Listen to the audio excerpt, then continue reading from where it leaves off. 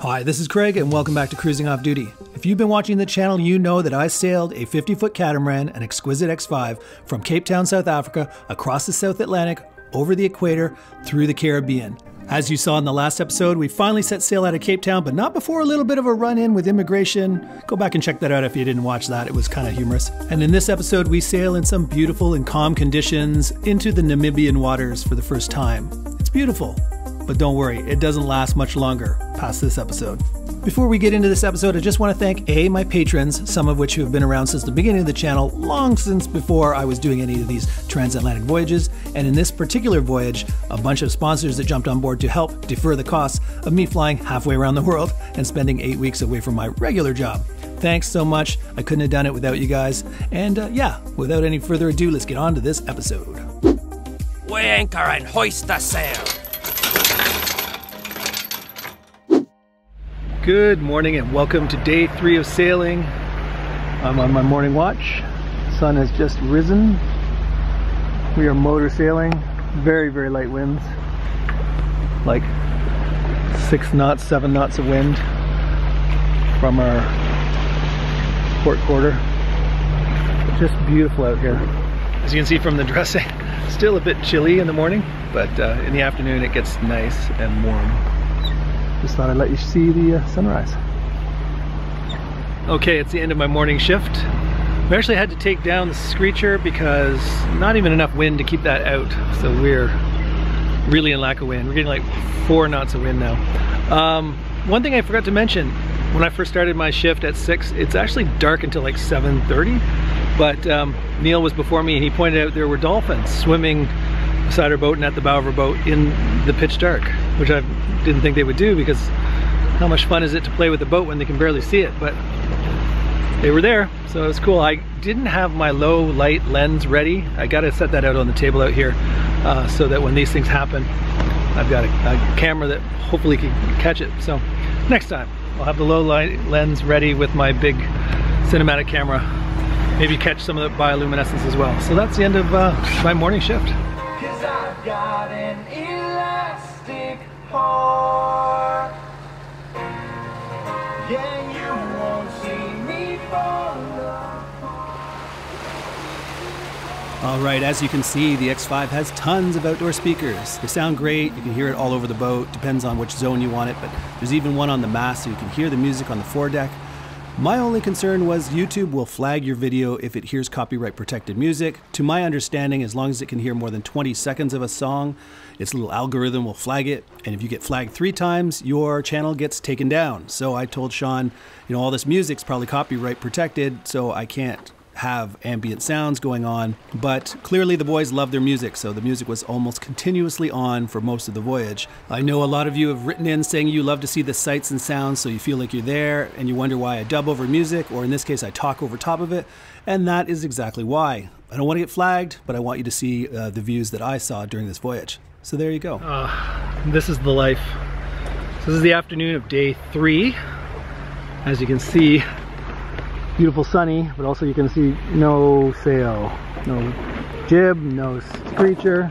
We do have a main, but you can hear it lupping over there because we were actually motoring faster than the wind, so we should really just take it down. There's one thing, if you watch the channel I did, the first Transatlantic, you might be thinking this is getting to be a bit like deja vu. That voyage with 3,300 miles, we're supposed to be windy, trade winds behind us the whole time. We're supposed to be able to sail 90% of the time, and it ended up being like this. Dead calm. I think it's like 3 knots of true wind right now. We have no jib, no screecher. We still have the main up, but it's not doing anything. But it certainly is beautiful.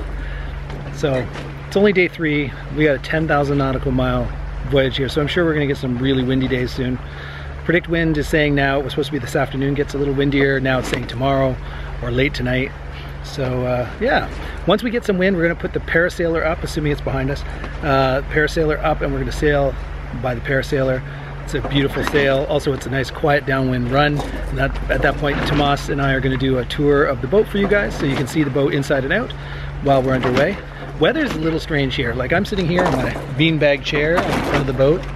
having a great day, and then all of a sudden, as soon as the sun gets close to the horizon, it's going to be run inside, get on the long underwear, the jeans, like 2 layers of sweatshirts, a coat, foul weather jacket, like 5 layers of clothing to stay warm. So it's so bizarre to go from like 30 degrees to 10 degrees type thing. Yeah, strange. I've never experienced this before, but we are in very southern waters here, so as we go north it'll get warmer and warmer, which is counterintuitive to us from North America to go north and get warmer, but I'm looking forward to the heat. I got to take advantage of this. The boys like to have their tunes on all day as we're out here. Something happened to the outdoor speaker and Tomas is inside trying to figure out whether it was a fuse or a wire or what's going on. The speaker out here stopped working, but that is a great opportunity for me to do that ambient real life sounds. So get your earphones on, I'm going to walk you around the boat. I'm not going to say a word, and you can listen to the sounds of the boat.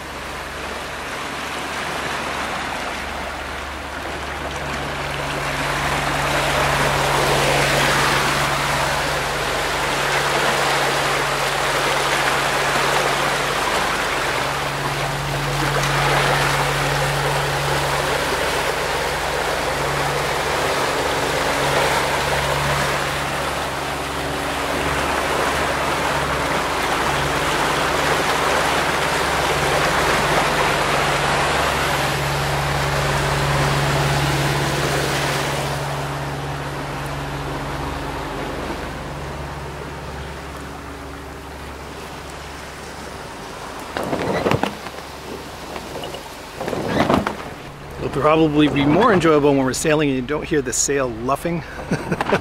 But hey, gotta take advantage of the fact that it's quiet. No music going right now. This has turned into quite the party boat. Provisioning wise, the boys stocked lots of beer, and that's about it. I was surprised when we left the dock and I said, do we have any juice? And they're like, no, we got water, and we got beer. Okay then.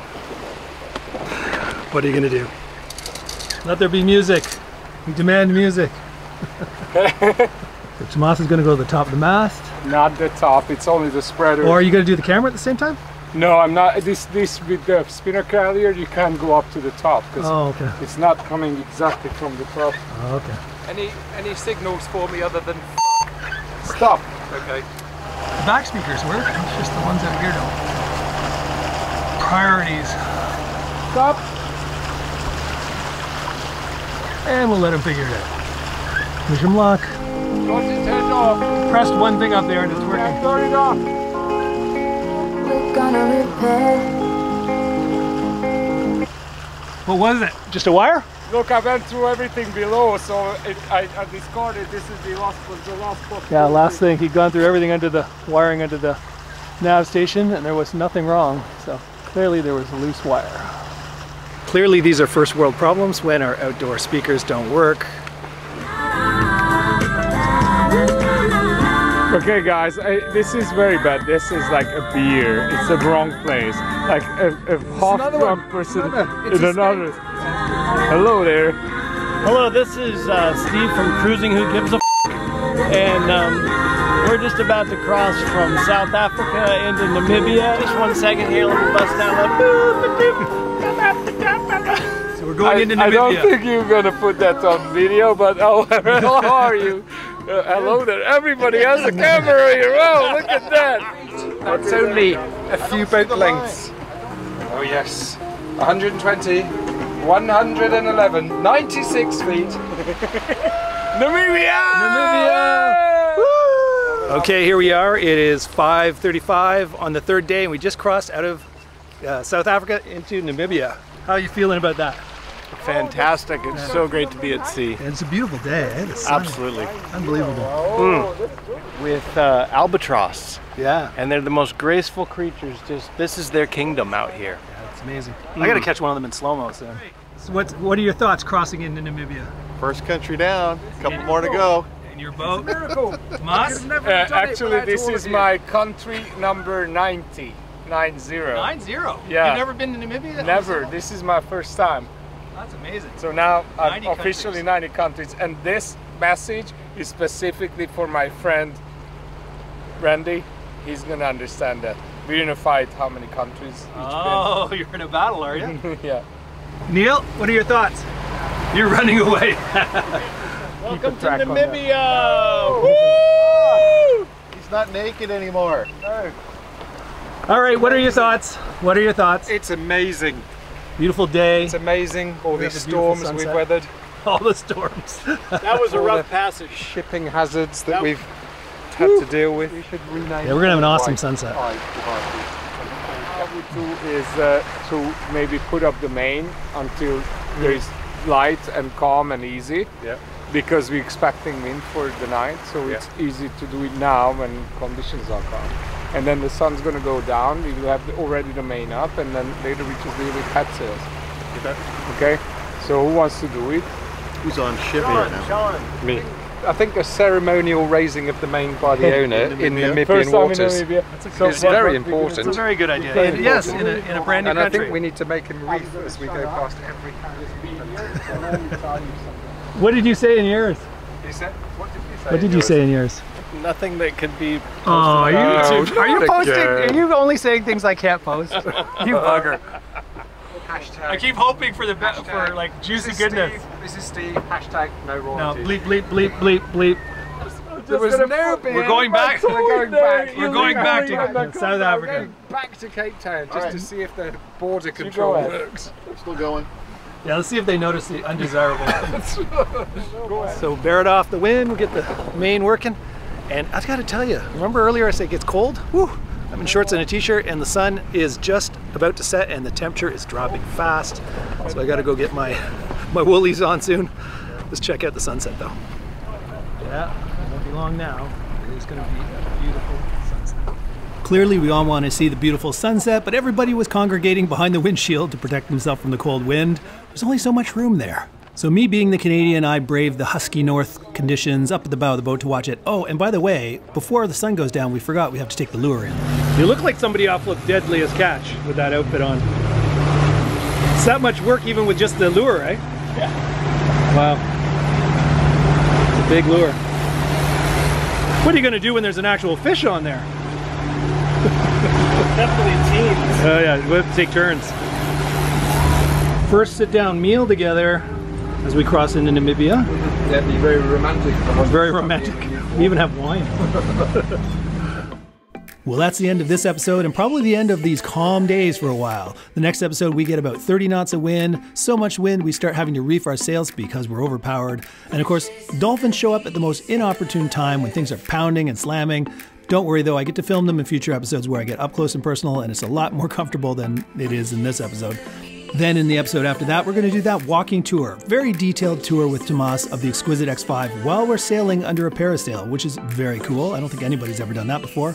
And then the following episode is going to be a really cool one as we pull into Walvis Bay, Namibia, because that's where we get inundated with tons of pelicans just landing on our boat. And while we're admiring them, a seal jumps on the back of our moving boat. I mean, come on, this is just, I can't even believe this happened at the same time.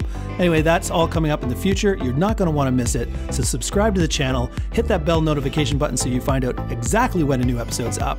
If you enjoyed this episode, show the channel some love by giving it a thumbs up. Helps us out a lot. And that's about it. So until next time, this is Craig signing off, wishing you safe cruising and ciao for now. We anchor and hoist the sail.